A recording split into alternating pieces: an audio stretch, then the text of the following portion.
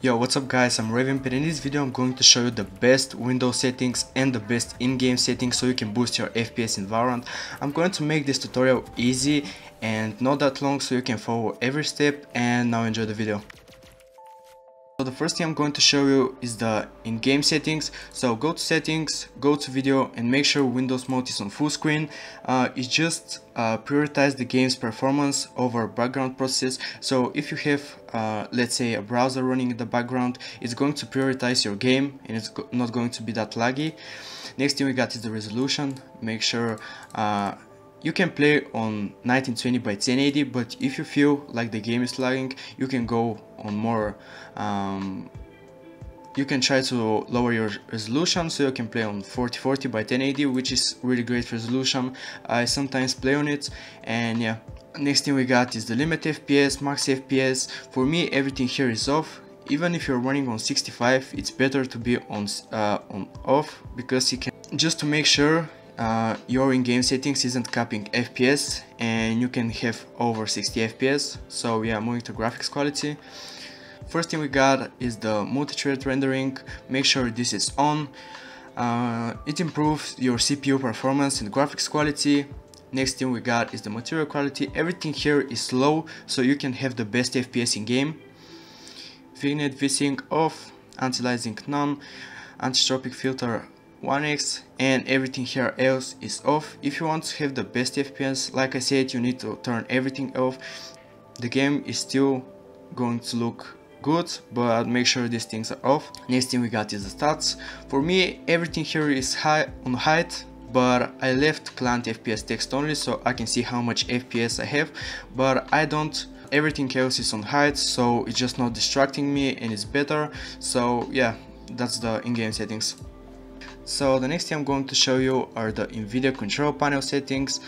Right click and click on Nvidia control panel, wait for a few seconds to load. And now from here, go to manage 3D settings so we can customize it for the best performance.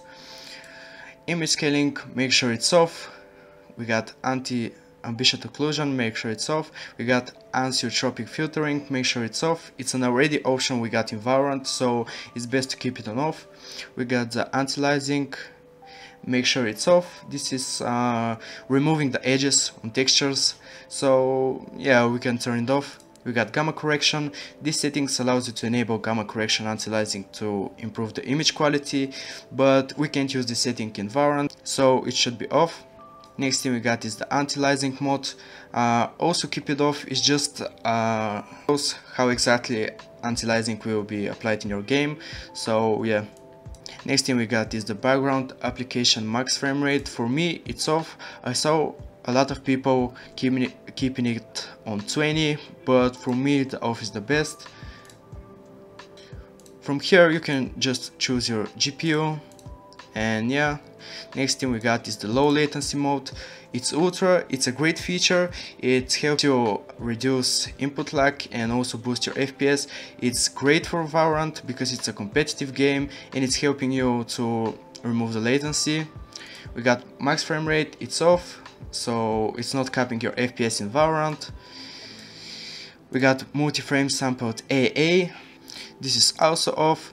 We got open GL rendering GPU. You can add your GPU here. Power management mode, prefer maximum performance. So these settings allow your GPU to go. These settings allow your GPU to have and produce maximum performance. So keep it on prefer maximum performance. Next thing we got is the preferred refresh rate. We can go on highest available or application control. It's whatever here. We got texture filtering quality, it should be on high performance. Thread optimization is on auto, so it allows the app to use the CPU cores and it's helping you boost your performance. And yeah, so yeah, this is my Nvidia control panel settings and it's going to help you boost your FPS. It's not going to be like a big boost, but it's pretty good, so you can try it for you and see if your game is going to run smoother. So yeah. So now I'm going to show you some, how to say it, Windows tricks to boost your FPS even more. So go to the Windows search and type game mode settings. make sure it's on. It's just optimizing your PC for gaming, and it's minimizing background process and focusing resources towards the game, and it should be on. Next thing we got is the Xbox game bar. Make sure it's on. As you can see, it's enabling Xbox game bar for things like recording game clicks, chatting with friends and receiving, so make sure it's off. Another thing I'm going to show you, go to power settings, power and sleep settings, then go to additional power settings, and from here make sure it's on high performance. You'll see visible performance improvements in Valorant, so make sure it's on high performance.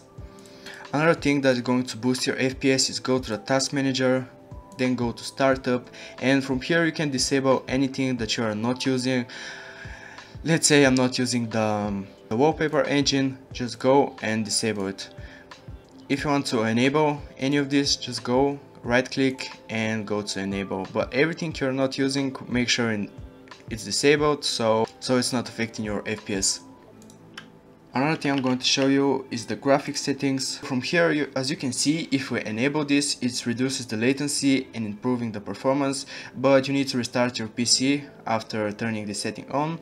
Other thing we can do is go to browse. From here we can go to live, shooter games, binaries, Win64, and choose Valorant, so it's running on the highest performance available, so make sure to do it. And the last thing I'm going to show you in this video is go to GeForce Experience. So from here you can see if you have any new drivers you can install. So just go to Express installation and install the new drivers. It's going to make your PC run better. And yeah guys, I hope you enjoyed this video. If you like this type of content, make sure to leave a comment what future videos you want to see.